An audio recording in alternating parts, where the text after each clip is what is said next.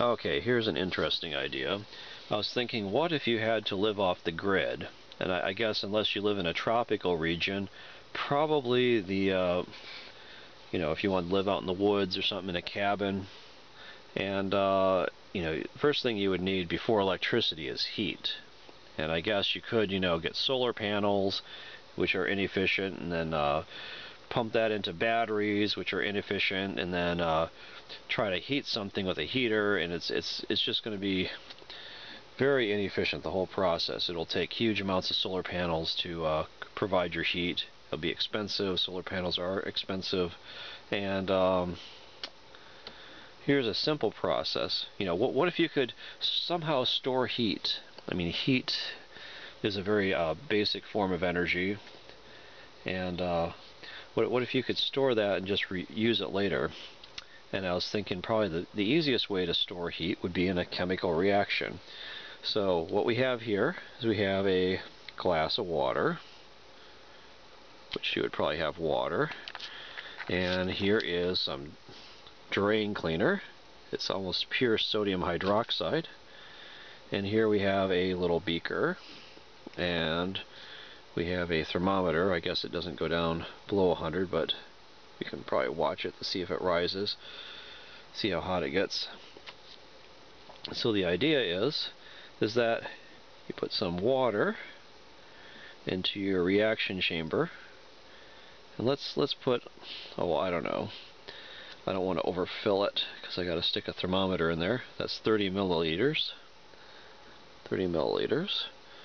Make sure the thermometer is not going to displace it too much.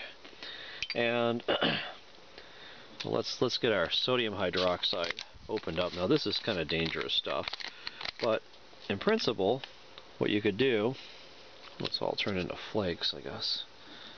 You could store big containers of this, and one of the nice things about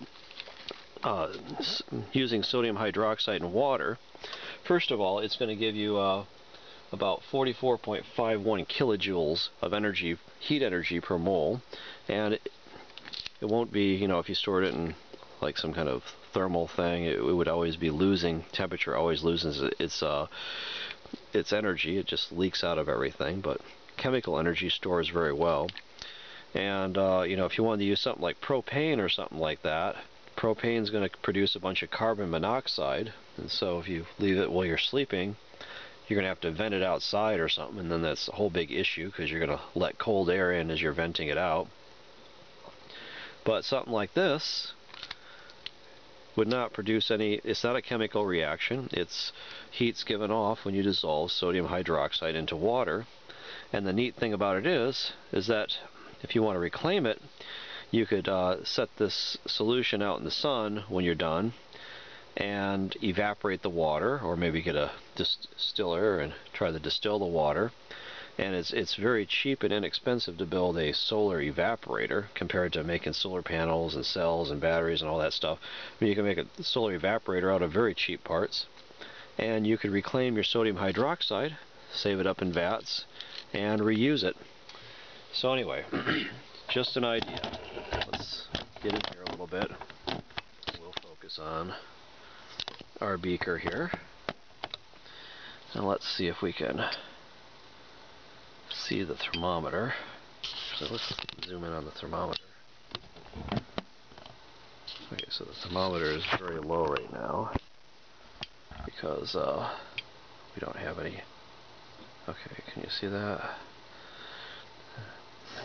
Let's try putting some sodium well, actually, you know what? Before I start, maybe I should put a little piece of tape on the thermometer so we can remember where that level is before we start adding sodium hydroxide. Okay? Okay. So what I did is you gotta turn that thermometer just so you can see the red line.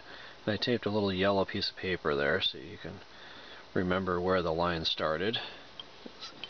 I really don't have any graticles going down that low. Okay. And so Here is our sodium hydroxide. Let's start dumping some in.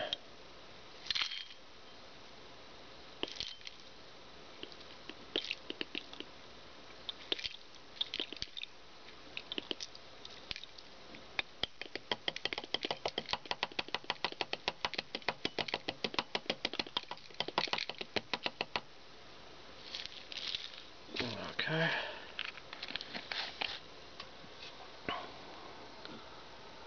And look at the temperature, it's already rising. Let's feel the beaker.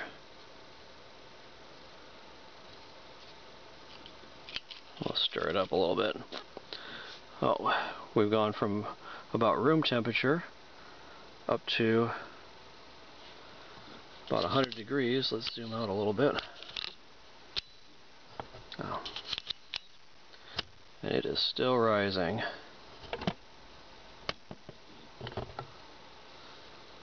So we started out down here, which is what? This is it's a fish thermometer. Anyway, the fish probably would not like this very much. That's Fahrenheit.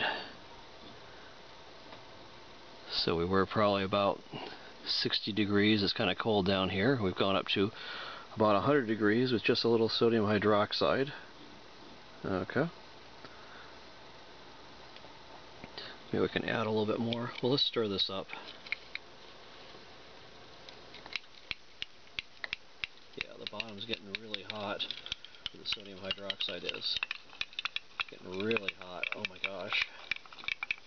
Ooh. It's like almost too hot for me to hold on to. Holy cow. Ugh. So we're at what, 125, 130 almost? You see that? It is getting hot. So very economical way. Whew, boy, the whole beaker's getting really hot. To heat your cabin or something like that, if you had to, live out in the wild after the post-apocalypse or whatever. All this fancy technology is designed to bankrupt you. You gotta do things smartly.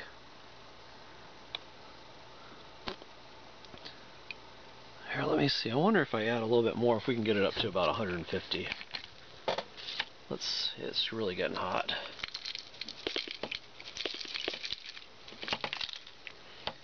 Like I said, the best thing about... Oh, that's a big clump. I don't know if I want to stick that much in.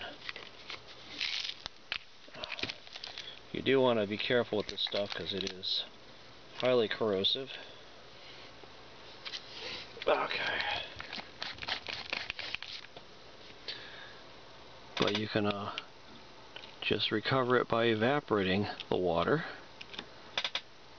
A very simple solar thing, solar evaporator. No need for silicon cells or any of that other fancy technology. Won't cause carbon monoxide poisoning, so you can put this in your cabin and live in there and sleep with it. Don't have to worry about venting things outside. Wow, look at the temperature. It's way up there now. It's going way up.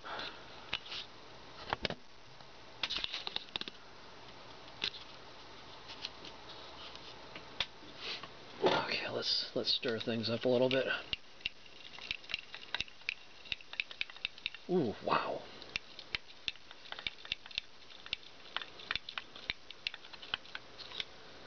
So anyway, it's above 150, and it's still going up. So chemical heat. Very interesting, huh? I could imagine having a cabin with large vats of this stuff. It's good for dissolving things too, if you want to just get rid of something. This stuff will dissolve just about anything, so don't stick your fingers in it. It's still dangerous. Remember, any energy that's worth You know, people talk about nuclear power. I say it's great. They're, oh, it's so dangerous. Any energy that's worth anything is dangerous, right? You took a gallon of gas and you poured it on yourself and lit it on fire.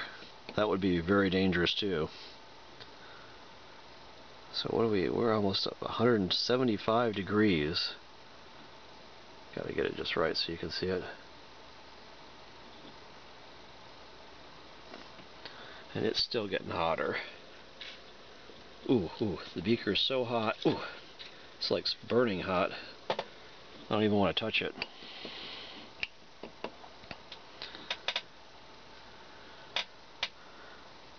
So anyway, I just thought I would share this idea with you guys out there.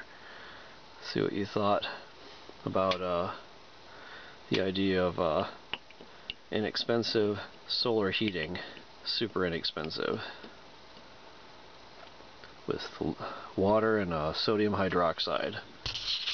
Sodium hydroxide over here. Okay. Anyway, yeah, we're still going up in heat. It is hot. Yep. Anyway, this is Dr. Janes, and thanks for watching.